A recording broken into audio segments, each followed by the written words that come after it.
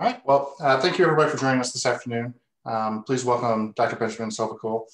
He's a professor of energy policy at the University of Sussex, where he also directs the Sussex Energy Group and Center on Innovation and Energy Demand. Most importantly, for you all, he is the solvency advocate of one of the affirmatives the camp will be putting out about water and electricity. So we're excited for his input on this year's topic. So without further ado, I'll turn it over to him.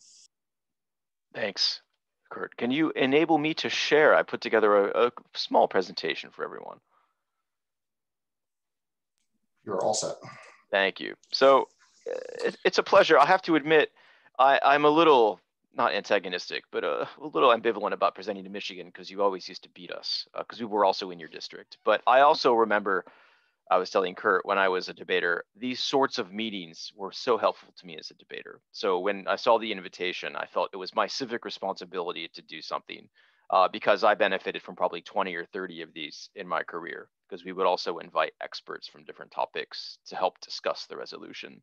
For my first one was the Civil Rights Act of 1964, way back in 1997. So that's also why I like doing this, because I know it can really help benefit you. So I wanted to help talk to you today about my area of expertise, which is not water. It is more energy and climate. But as you'll see, in today's presentation, the linkages are quite compelling and quite surprising. So I've set up a kind of background deep dive into the topic, and then I've given a few very recent estimations to some of the work we've done in the past year that kind of updates some of it. So I'll start here. This is a diagram that you can use. I know you don't always debate with diagrams, but this is from the Department of Energy, so it's free for everyone to use. Federal government stuff always has no copyright. And this was their attempt in a report 2 decades ago to visualize the electricity water nexus. And you can see all the ways in which you see the blue arrows are the water flows, and all the ways in which the red arrows are energy flows.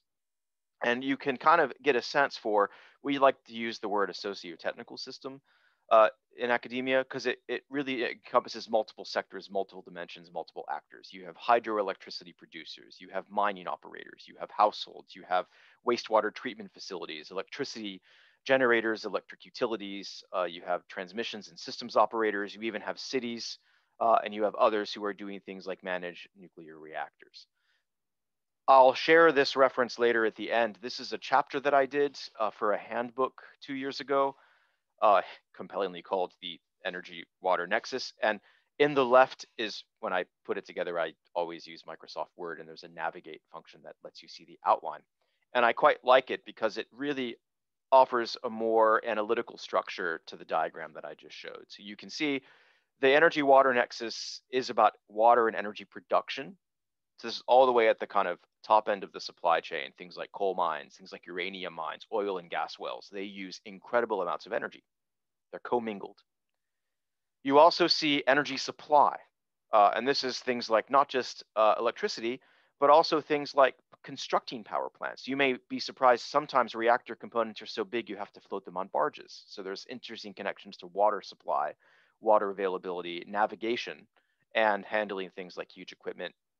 Also connections to things like fly ash and waste. Another dimension is this nexus of energy and water pollution.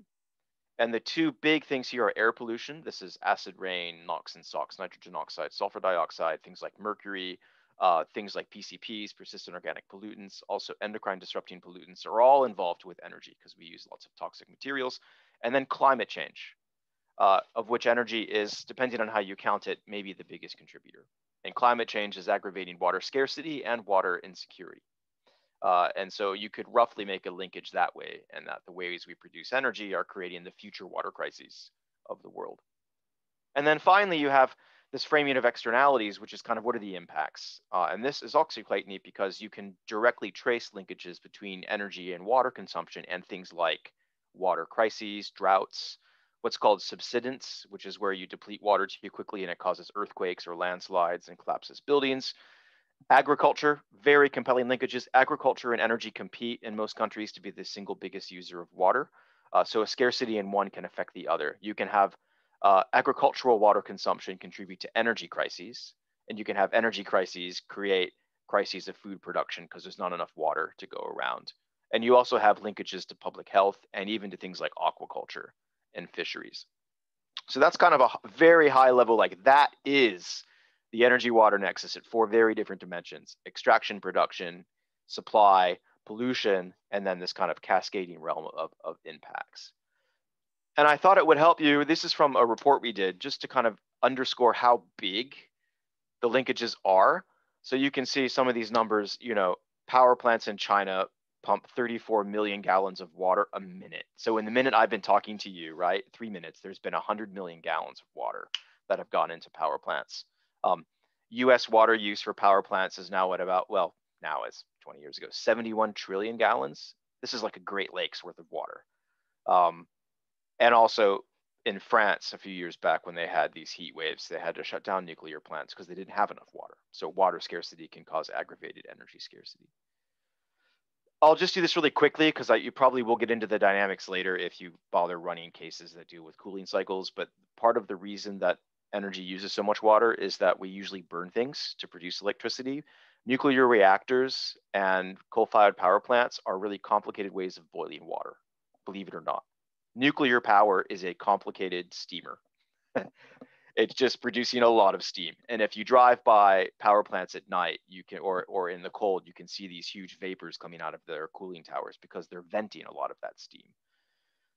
That means the cooling cycle for a lot of these power plants will directly relate to its water footprint. And there are very, very different cooling cycles. We did a report for Richmond's Law Review 4 or 5 years ago, so it's still fairly up to date, that talks about these 4 cooling cycles. And I'll just give you a brief overview.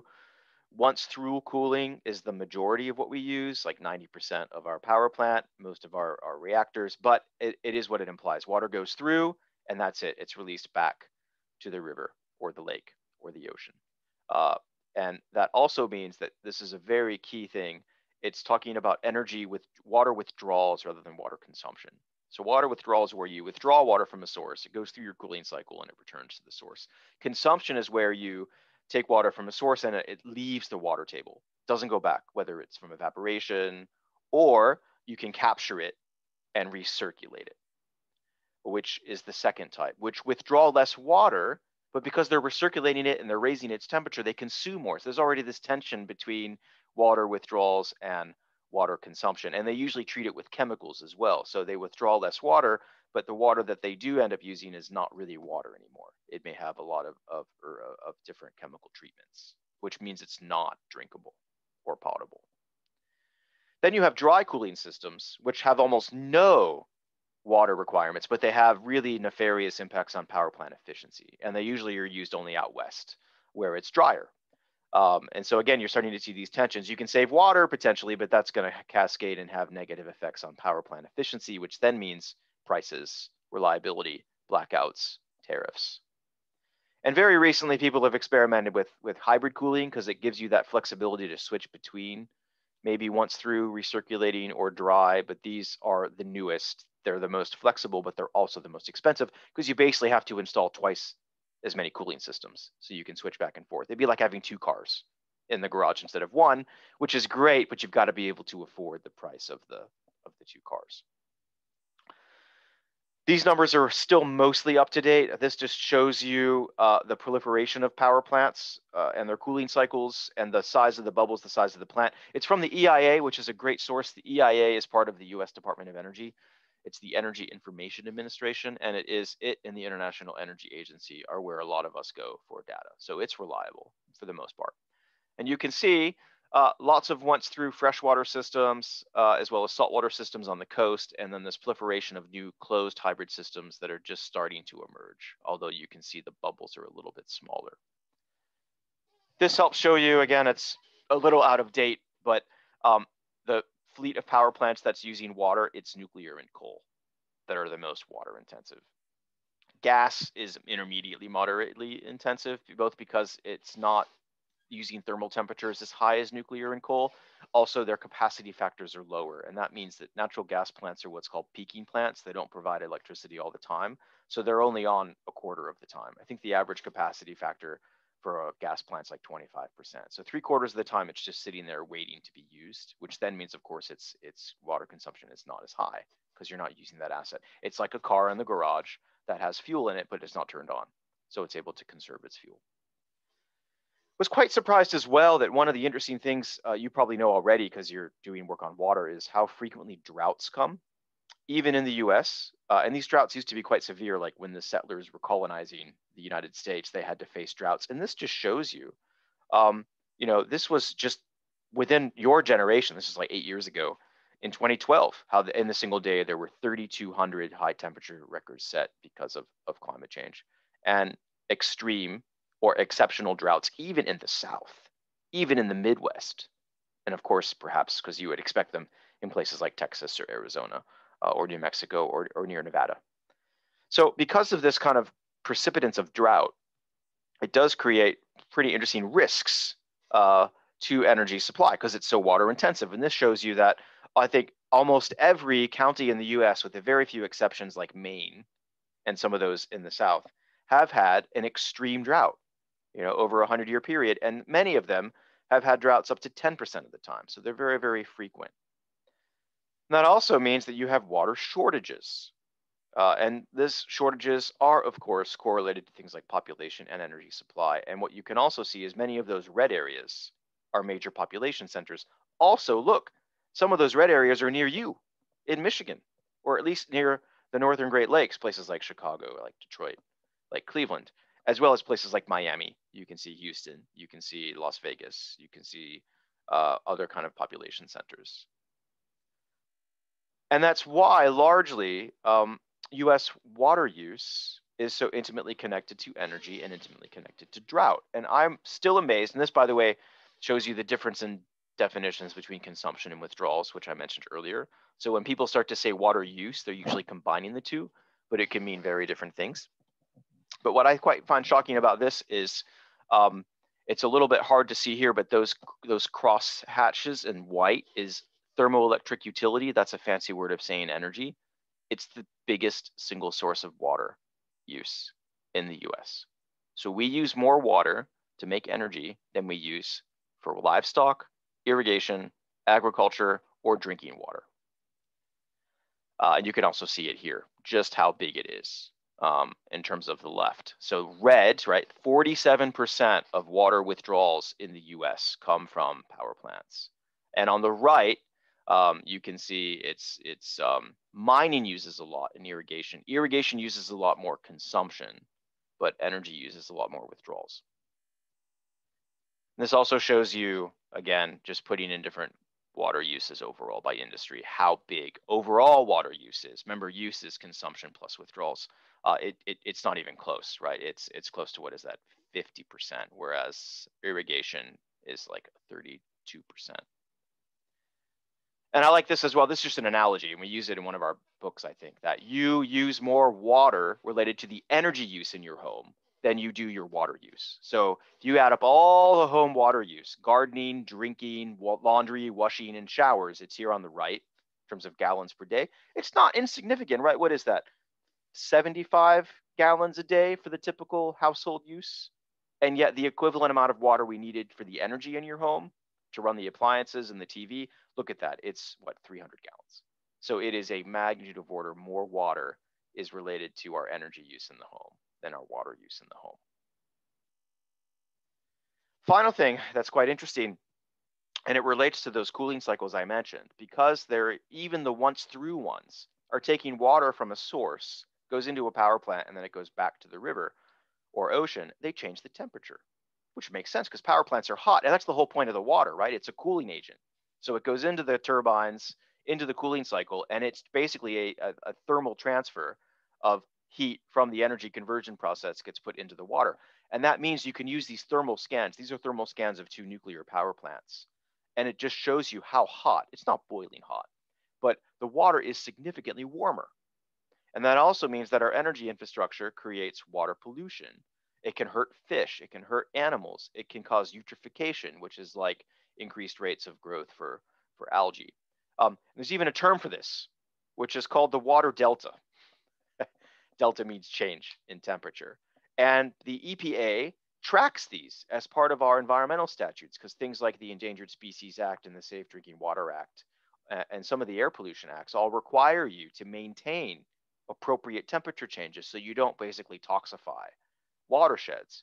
And this is from a National Academies report, I think, that shows you that like we have a whole fleet of power plants that are failing their inspections all the time. As in they're not supposed to have deltas that are more than 25 degrees, and yet they do.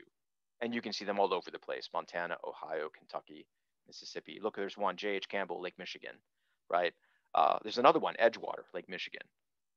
And there's one that's fairly close, well, kind of Ohio River. And that's not good, because that also means that it's not water pollution per se, but it is certainly water impacts that then create environmental destruction and toxicity.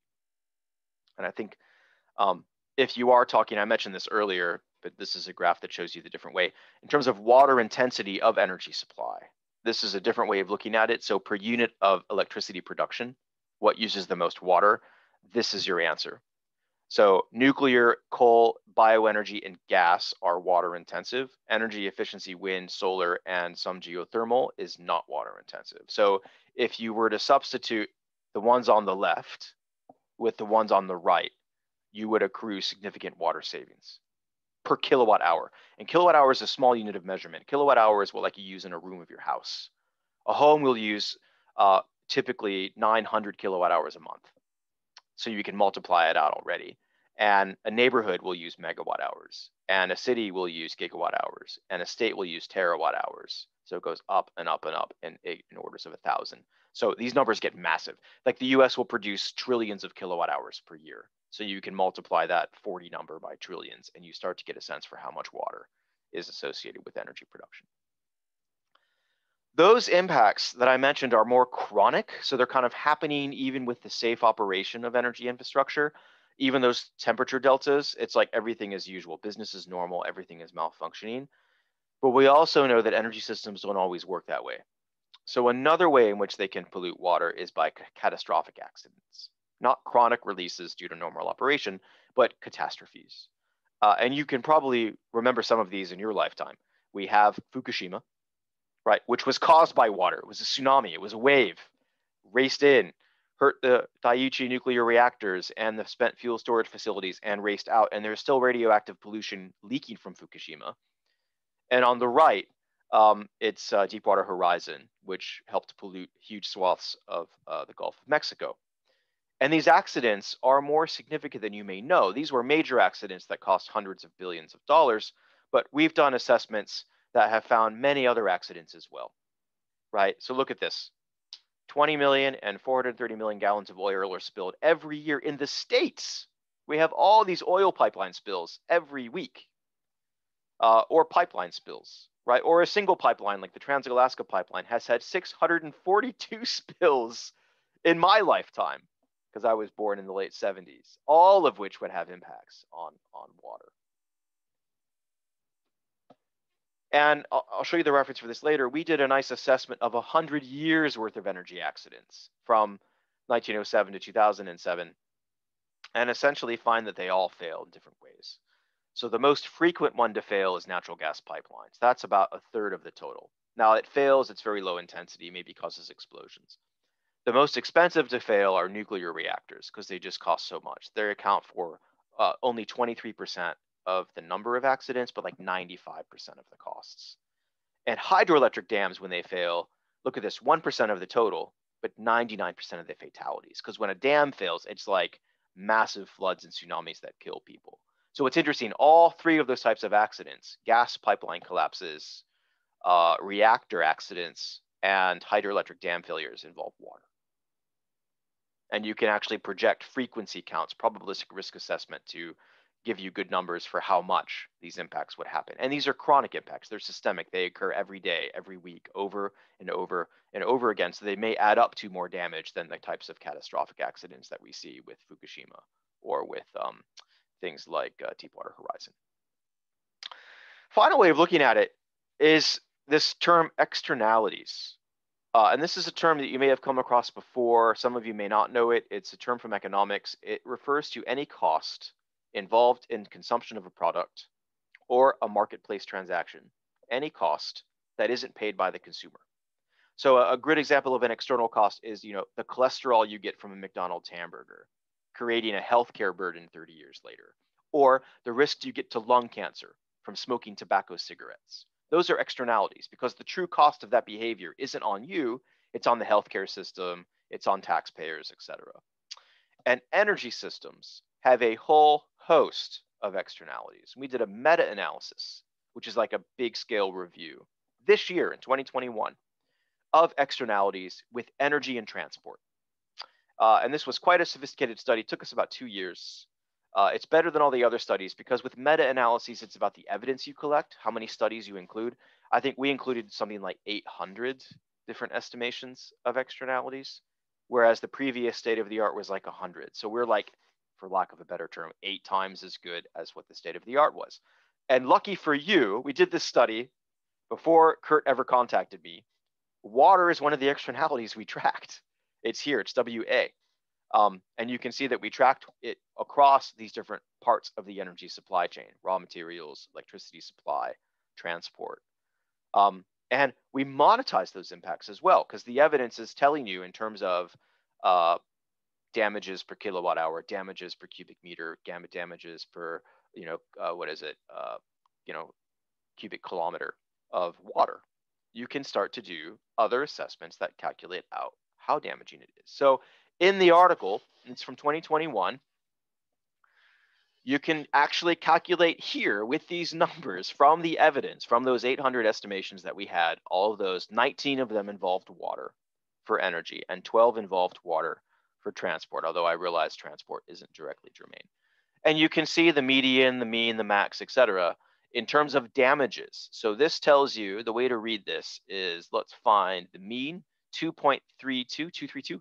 So 2.3 cents is lost in terms of water damage. Or to put it another way, electricity systems cause 2.3 cents per kilowatt hour of damage to water systems. And again, you can multiply out the number of kilowatt hours the US produced. It's going to be in the trillions of kilowatt hours. And that will give you a nice estimate of the hundreds of millions of dollars of damages that water is doing. Now, as horrific as that may sound, water is, it's this yellow color on the top graph. So you can see it's like the fourth from the bottom. It's not very big. I mean, it's big in terms of, wow, it's millions of dollars of damages, but it is not nearly as big as air pollution or climate change, which dwarf the impacts of water. You can also see here that land deforestation and even aesthetic issues like concerns over mountaintops or property values are all more significant than water. So in the grand scheme of things, water isn't the biggest externality. But for your purposes, you can still at least calculate out how much energy systems are causing water damage in a fairly rigorous way. Final thing we've done, and this is the last part of my talk, is we were invited to do a law review for the University of Richmond. That's why I have this Vermont Law School logo at the bottom right, because that's where I did most of my Energy Nexus water work. It wasn't where I am now, so I figured I should attribute it to Vermont Law School. And one of the things that we had to do, you may not know this, but if you do go on to law school, and I know many debaters do, it's really good to do law reviews. And the way law reviews work, it's almost like a debate team. Law reviews are usually a team of authors, as well as a faculty advisor, and then a team of people learning, who are getting their Juris Doctorate, learning to do a law review. So it's like a team of 10 people. So law reviews are quite rigorous. This is why we always used to do a lot of evidence from law reviews. So we were invited to do a law review for University of Richmond about solutions to the energy water nexus. And these were our 6 solutions, which may be relevant for you. Better data, better water intensity, ban water intensive energy sources, really aggressively push energy efficiency and renewables, and then finally, reprice externalities, reprice energy or water. You can do it either way to better account for some of these damages. So I'll go over each of these quickly before we end and open it up for questions. So the first is how bad data is. So I said earlier that the EIA is like one of the premier sources of data on energy, and that's true. It is better than most. Like you compare the EIA to China or India or even the UK, it's pretty good. But their water data, because they're an energy administration organization, their water data is usually self-reported. and it's not very good. So when we were starting to comb through the data, you can see like up to 31% of what we tried to collect wasn't even there, or it was misreported, or there were errors where it should have been like 1,000 and they reported 1,000,000. So there are errors in transcription and errors in tabulation. You also have water mentioned in some pretty good legislation like the EPACT of 2005, but it doesn't do anything more than that. So it's kind of toothless legal regulations.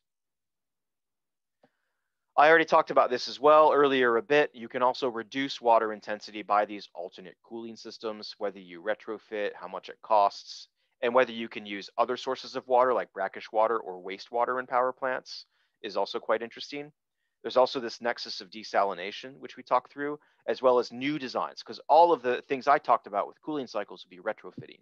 But for your building new power plants, you can design them with state-of-the-art cooling cycles. So there could be an opportunity there to create better synergies. Third thing is a moratorium on water-intensive electricity or energy sources in areas of water stress. Now, we did a fantastic study. I did this at Virginia Tech with geographers where we used GIS. GIS is like a fancy way of making maps. And we did quite sophisticated predictions of 3 things. The first thing we tracked was population growth. Because you may be surprised. We're moving out west. No one goes to Michigan or Ohio anymore. We're going to Arizona. Phoenix, I think, is the fastest growing city in the state. So we have a significant migration of people from colder places to places like Florida or the southeast, southwest. So population growth. We mapped population growth out to like 2025. Second thing we mapped out were power plant additions. Where are we expecting, maybe because of population growth, we have to build new power supply. And there's a lot of those places as well, because as population grows and cities grow and industry tries to scale up, they have significant energy needs. The third thing we did is we also projected what's called the summer water deficit. Summer water deficit is the amount of water you think you won't have during the 3 hottest months of the summer. And you can usually measure that in terms of inches of precipitation or trillions of gallons of water. And we did these maps. We overlaid the first map of population, where is it most intense? Then the second one of energy supply additions, which is most intense. And the third one of water deficit, which is most intense. And the areas in red are the areas where you had all 3 happen at the same time. And we called these in the study electricity water crisis areas. And they don't seem so big here until you realize that like half of the US population, something like that, is in these areas. It is San Francisco, Las Vegas, Houston, Dallas, and I'm going to get Chicago, Atlanta, New York, right? So it's like, oh, it's all of our major urban areas. And it got to be so severe that we even, in one of our law review articles, you can read it, we actually proposed an executive order. And we did it easy on the president. It was, I think, President Bush at the time. We even drafted it for him. So all he would have had to do is sign it. He didn't sign it. But there's at least language there in that law review article about the executive order. And also, if you still run counter plans, why the executive order counter plan is better than congressional action or state by state action. But more to the point, that executive order proposed a moratorium. Let's not build water intensive energy systems in these red areas because we're creating a quagmire for ourselves. We're creating a future nightmare that will all but guarantee either water shortages or energy shortages. And that comes to one of our solutions. Remember that graph I showed a little bit earlier about water intensity of energy supply and some of the energy systems that don't use that much energy, that use water. Now here's the rub.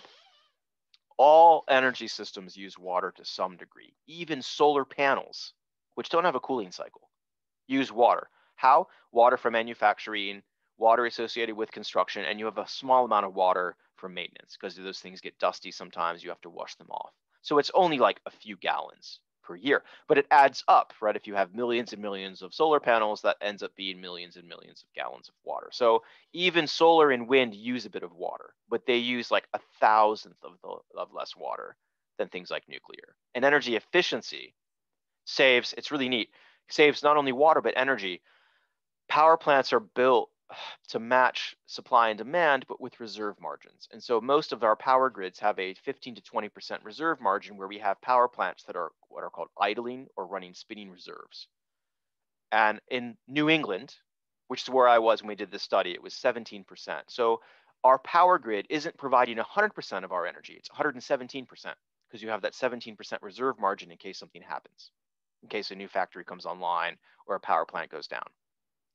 That means energy efficiency doesn't displace a 1-to-1 ratio. Every kilowatt hour that you displace with 1 kilowatt hour of energy efficiency displaces 1.17 of actual energy supply because it's displacing the reserve margin.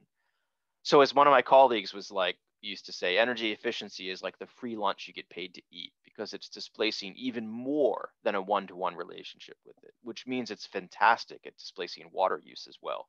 You can use both with what's called demand side management or energy efficiency efforts.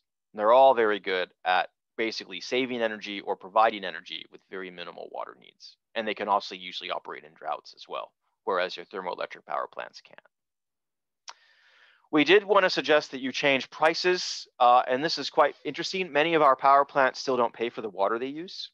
It's either a public use or it's free or we guess. So we don't use volumetric water pricing. And electricity prices don't actually reflect water use. So it's like a double negligence. Water systems aren't pricing power supply, and electricity prices aren't capturing water embodied in the kilowatt hours that they produce. And so, yeah, you could do some of these things like time of use rates for both electricity and water would revolutionize overnight, potentially, how we use water in the sector. So yeah, as we concluded in that law review article, our power plant supply still remains dependent on these thermoelectric sources of energy. These are fancy ways of saying power plants that burn stuff. Here's the rub. Even low carbon sources, some of them are thermoelectric: nuclear, hydro, bioenergy, geothermal. They're still using steam. So they're still water intensive. And you have people arguing for a nuclear renaissance. Well, that could just lock us into 50 years more of water intensity. We also think back to my slide earlier, the complexity of the energy water nexus. It's not just what I've been talking about in terms of electricity supply, it's energy extraction, it's mining, it's navigation, it's pollution, and all those externalities ranging from health, right, to subsidence, to agriculture. And unfortunately, or fortunately for you, we have a whole variety of tools that we can use to fight this problem. Executive orders, better cooling plant cycles, energy efficiency, wind, and solar. So you can manage the problem, but it will require some pretty far-reaching changes. To help point you towards future reading, this is all of the studies we've done on energy and water, or that I mentioned today. So this first one is the energy accident study that I mentioned that talks about the 100 years of accidents. The Energy Law Journal one, the Energy Policy one, and the Columbia Law Journal one are the three that use the GIS and the mapping of energy water crisis areas, as well as the drafting of the executive order. I think it's in the Columbian Journal of Environmental Law. I didn't talk about these two. We have a piece looking at Brazil, so a little less relevant for you, but it's how you can actually protect rainforests as a way of displacing water treatment. So in other words, rainforests are quite good at treating water. They're actually far more effective and far more efficient than a water treatment plant, and they use virtually no electricity. And so this was a neat way of using what's called ecosystem valuation, or protected areas around an urban area, which is Sao Paulo, to do a better job of maintaining water purity and water quality than treatment facilities. And then another one I didn't talk about was the use of information. We have this thing in the US called the TRI, the Toxics Release Inventory. And that is a way of actually reporting on toxic sources of pollution and toxic discharges, including oil spills, but also things like cadmium, lead, mercury. That's also a neat way of controlling pollution. So if you're really interested in pollution, you could read this thing on the TRI, which is basically informational governance, using informational systems to help reduce unwanted externalities. Then we have some things I didn't talk about. We did a special report with the Center for Naval Analysis. I know we get to work with some of the coolest people, looking at energy water crises in 4 areas. It was France, India, China, and lo and behold, Texas, which just had an energy crisis a few months ago, ERCOT, the Electric Reliability Council of Texas. And you can see that here. That's these things led by Paul Faith. I used to kind of say you got to have faith. where we look at how to conserve water and mitigate emissions with state-of-the-art tools. And the Naval Center did some nice projections as well to talk about kind of what the technical dynamics. And we did a law review as well for NYU called Troubled Waters that was also talking about the findings from the report. And then the final two things I've got here, the Energy Water Nexus chapter that I started my talk on is here. It's got a 2020 date, so it's more recent. And then the most recent externalities study is just 2 months old, and that's at the bottom. That's the one where we gave you the numbers about quantifying the externalities. And with that, I think I've only gone over by 2 minutes. So Kurt, I'm very happy to stop presenting and to turn it back to you and the debaters. All right, well, thank you very much. It's very interesting. Folks have questions, please type them into the Q&A box. In the chat, I've also shared some of the articles or book chapters that were referenced. I think everything that was presented, you'll have access to through the UMich library, and that should be turned down for you already.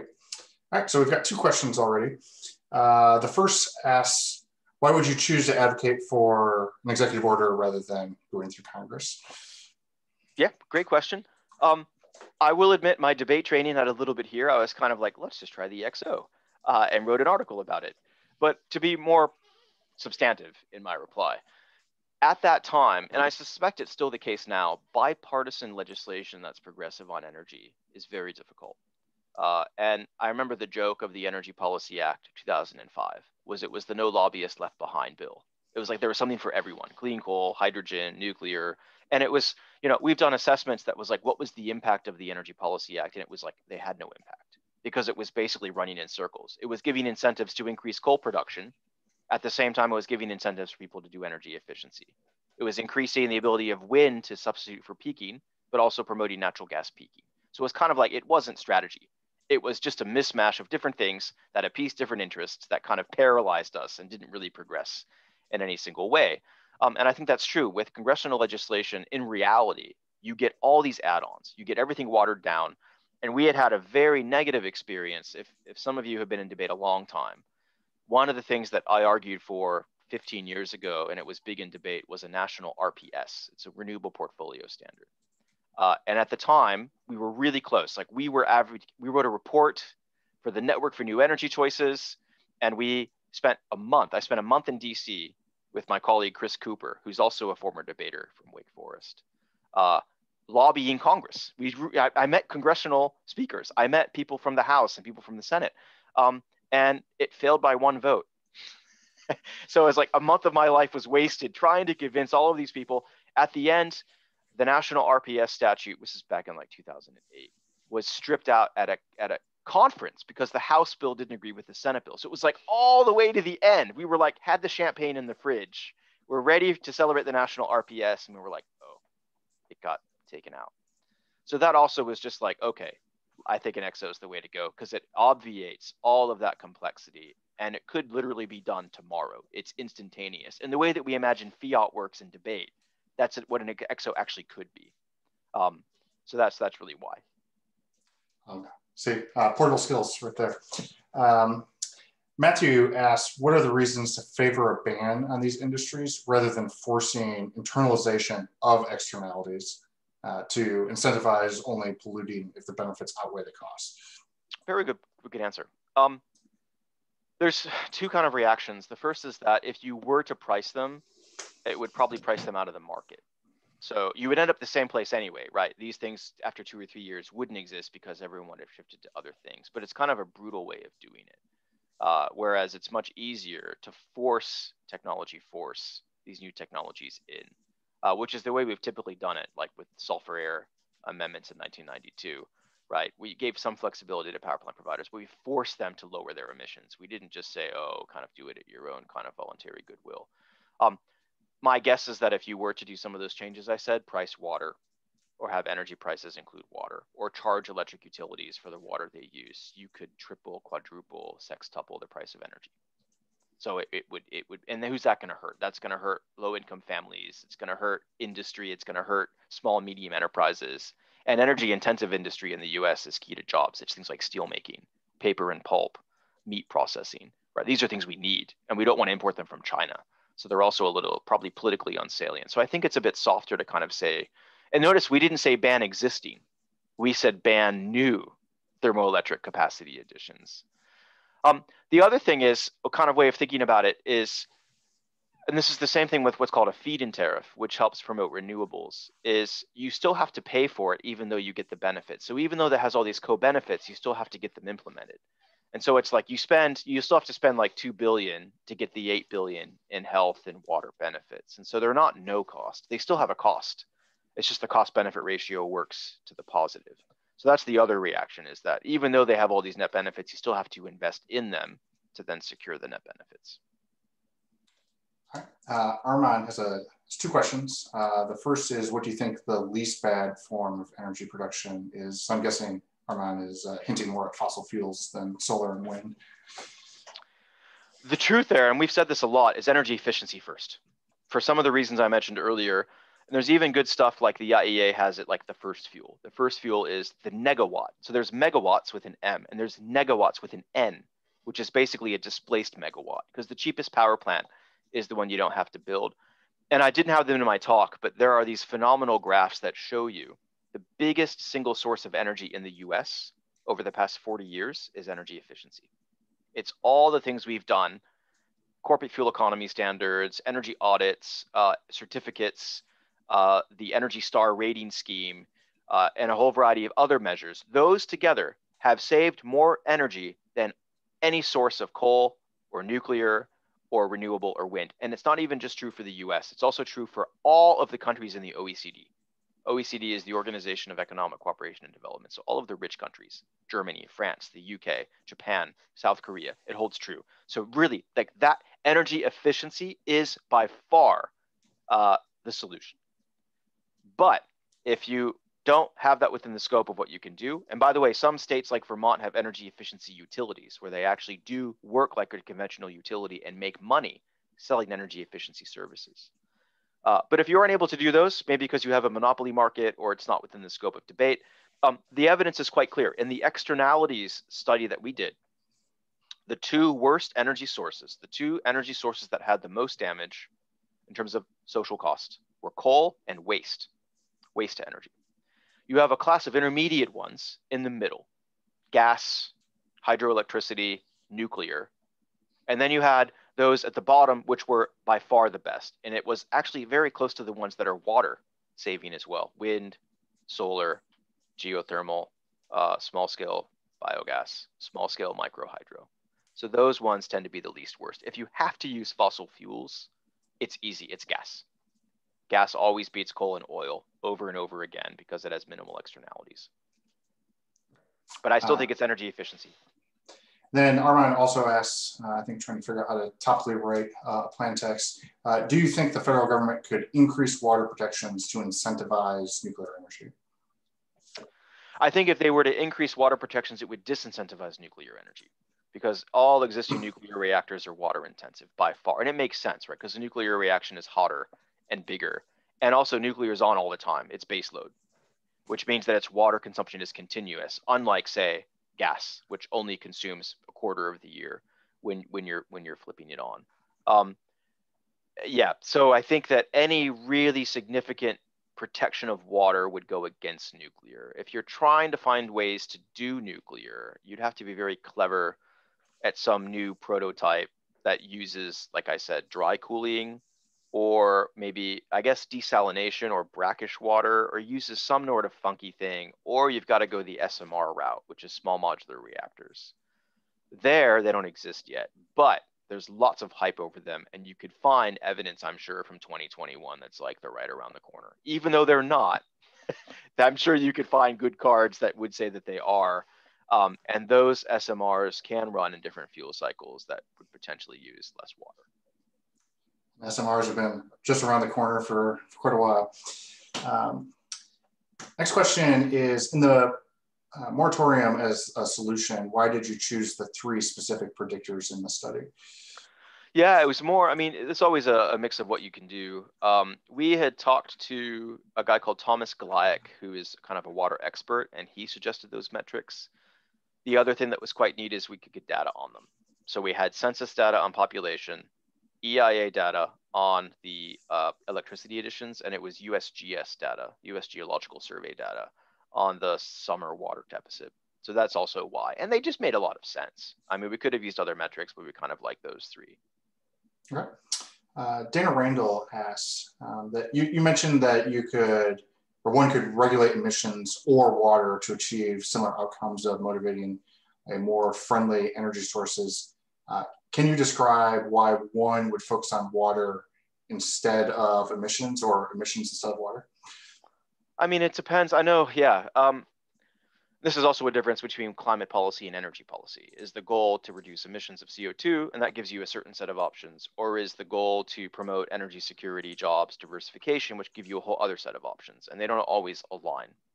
Same with water and energy. You can promote things like nuclear, which are very water intensive, but that creates water crises, et cetera. So there are lots of these kind of pesky trade-offs. I think really, realistically, if you were to have the water system change its prices and start charging energy suppliers for their use, you've probably got two problems. One is it's just such a huge volume of energy. I don't know this for a fact, but I'm guessing that water is very much like energy, and you have what's called reverse block pricing or descending block rate pricing. Descending block rate pricing means when you consume energy, the more you consume, the cheaper it is. And this is why, if you look, you can look this up, the residential price of electricity in the US, the average price that we pay is something like 12 cents per kilowatt hour, but the industrial price is like 7. So it's like 5 cents lower. It's the same electricity, right? A kilowatt hour is a kilowatt hour, an electron is an electron, but it's like 40% cheaper. And that's because, of course, industry matters, and we want to attract industry. And it's also because they're consuming in bulk. So that means there's a huge incentive for a lot of these firms to consume just a little more energy, even if they don't need it, to get into the next tariff bracket that is cheaper. And if the same is true for water, it's the same problem. The more water they consume, the cheaper it is. So when you start to ironically have these companies consume less water, they may jump backwards in some of their tariff schemes, if they even have tariffs. That's the first challenge. Second challenge is, I'm guessing that a lot of the power plants don't actually use water from a water provider.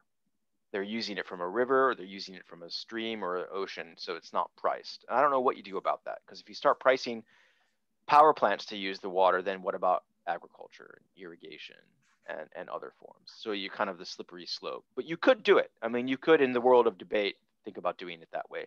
I think it's probably far more likely that you do it the other way, because it would make sense, and have energy utilities and suppliers have a water incentive or a extra water tariff, maybe like 1 or 2 cents per kilowatt hour could go towards water conservation. You could tweak tariffs that way to help offset. We already do that in the States.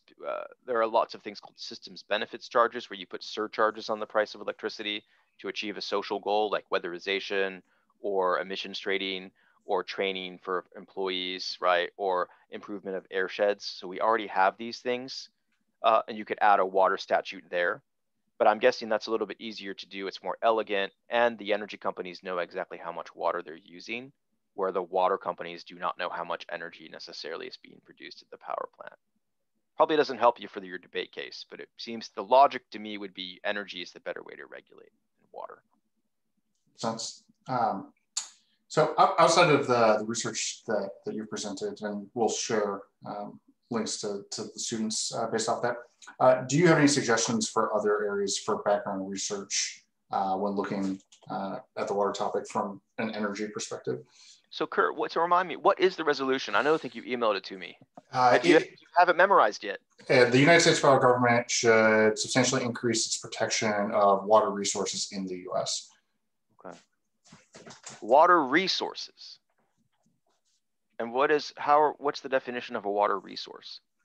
I believe that it is not fully defined, or there's not one definition. So it could be public drinking water, it could be aquifers, it could be lakes, rivers, streams, yep. The ocean? We've been operating, or some of us have been operating under the assumption that's within the EEZ. Still, so you have a whole host of evidence now on ocean protection, marine protected areas, which would be good background reading. And then you have a very, very, so you've also got ocean mining, but that probably is going the other way and would hurt. You could ban it. Because people, so yeah, that's the first area that's quite neat. Minerals. We need a lot of minerals and materials for a lot of our products: cobalt, lithium, graphite, rare earths, and many of them are found in the ocean. Many of them may also be found on the continental shelf, like methane hydrates. And so there are plans to, like, basically, for lack of a better term, strip mine the ocean. So if you were to prevent the strip mining of the ocean, you would be able to protect a very, very nice energy resource, or very nice natural resource. And the projections are actually quite interesting. I've done some of these, like the material projections for things like decarbonization. This is like EVs are crazy. So here's just one example. In the year 2015, we had 1 million battery electric vehicles on the road. 1 million. By the year 2040, it needs to be 1 billion. 1,000 million. It's going to go from 1 to 1,000 in our lifetime. Think of all that crap we have to build. Where are we going to get the lithium? Where are we going to get the cobalt? Where are we going to get the copper? So people have even started to talk about mining the moon, mining in space, right? So because of that mineral scarcity and mineral security, and there's also this huge fear of the Chinese, mineral rights and critical materials security is a very hot topic. And you could potentially, people are talking about basically going to the oceans or offshore for that.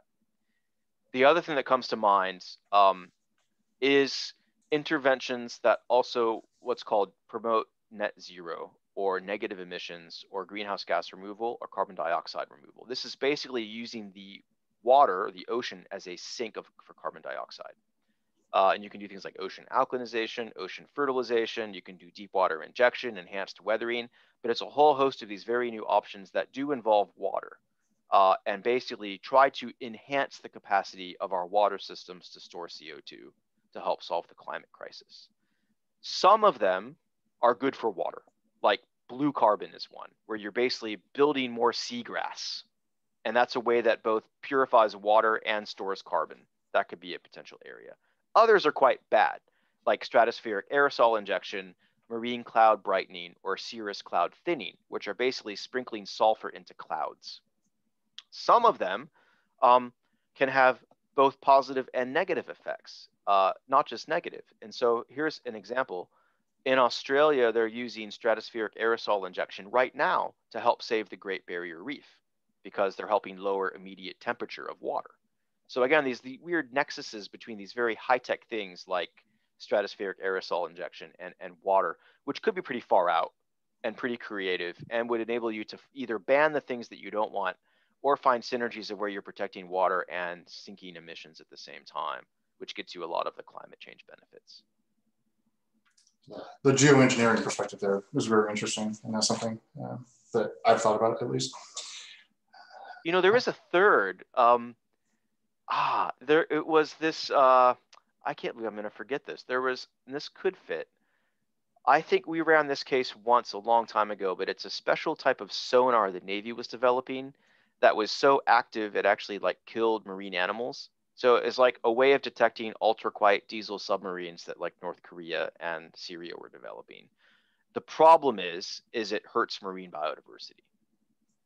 And so I'm not sure if that affects water resources so much, but it's kind of a cool little one that you could ban the use of this sonar, which had a very special name, which I'm forgetting now. That's also one of the issues that this topic presents is the state's counterclaim. And obviously the DoD gets around that pretty well. So yeah, something worth investigating. Speaking of which, this is probably our last question. Yeah. What are the impacts of interstate conflicts over water usage for energy? For example, tri-state water disputes. And do you see them becoming more prevalent in the future as water consumption by power plants increases? Yes. So I don't know a lot about water conflicts, of course. I did not study that. And I know much more about the interstate regulation of energy than I do for water. I do know that things like the Supremacy Clause and the Dormant Commerce Clause come into play and give the federal government a lot of authority for energy. I'm not sure if water is the same. But the one thing I can tell you, many electric utilities operate interstate just because of their ability to pool resources, or it's the way the grid is structured, or it's because they're investor owned, right? Or especially for renewables, as you integrate renewables into your portfolio, you need more space. So it's really hard on a utility if they've got one wind farm in Idaho.